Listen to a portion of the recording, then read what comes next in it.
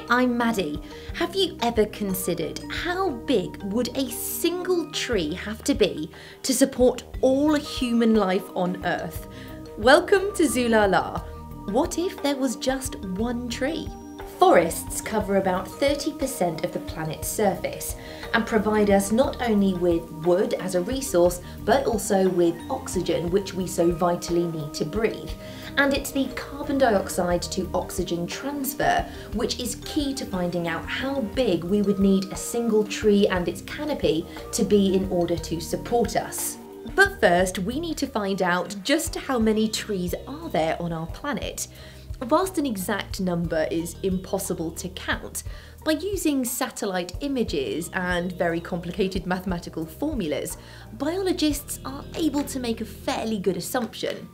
NASA, who aren't only good at looking out into deep space, also have their satellites trained back at Earth and have taken pictures which biologists can use to monitor our planet's habitats from this unique perspective. And with trees reflecting light in a very particular way, satellites can detect and provide an accurate global count of land area covered by forest within the resolution of 30 metres by 30 metres, roughly the same size as a baseball diamond. Biologists can then count the tree density on the ground in a variety of locations.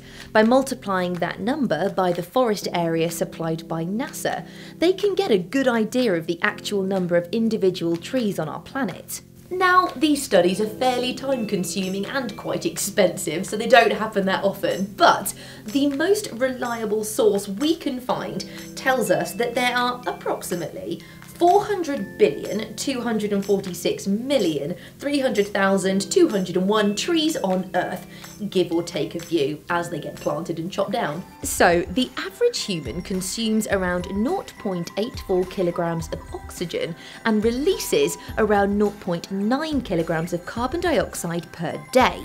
If we split the Earth into hectares, which is 51 billion, and divide that by the number of trees on our planet, we find that each hectare contains approximately 7.85 trees, and together they could be capable of pumping out approximately 2.4 kilograms of oxygen per day. Therefore, each person needs around 2.8 trees for a happy oxygen-filled existence. So, if we multiply the amount of oxygen we individually need by the 7 billion of us who are currently on our planet, that would equate to our tree needing a canopy of 3,684,100,000,000 square metres, or 1,919 kilometres wide and long.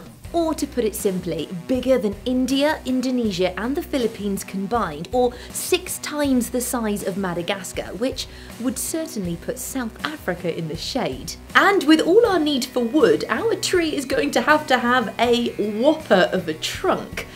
Global wood production in 2012 was 4,240 million cubic metres. Now, according to scientists in northern Arizona, a tree can't grow higher than 130 metres thanks to gravity, so our tree is going to have to be fairly girthy to supply all that wood. In fact, it would need a diameter of 122,064 metres. The root system of this behemoth would also need to cover vast distances, able not only to anchor it to the ground, but also to pull up enough water to sustain such a gargantuan canopy. Travelling far and wide underground, its root system would need to cover 5,757 kilometres, comfortably covering the whole of Australia. So our singular life-supporting tree would be 130 metres tall, would have a trunk with a huge diameter of 122,064 metres. Its leafy canopy would cover 3,684,100,000,000 square metres, and the root system would spread over 5,757 kilometres. That's 5,757,000,000 square metres. All in all, an absolutely enormous tree. Now, we know this is all very hypothetical, and we've tried our hardest to work this out as accurately as possible, but if you have any ideas as to how big this singular tree would need to be, then let us know in the comments. For more mind-boggling statistics, subscribe to Earth Unplugged, and we'll see you soon. Hi, I'm Simon. Have you ever considered just how big a tree can grow?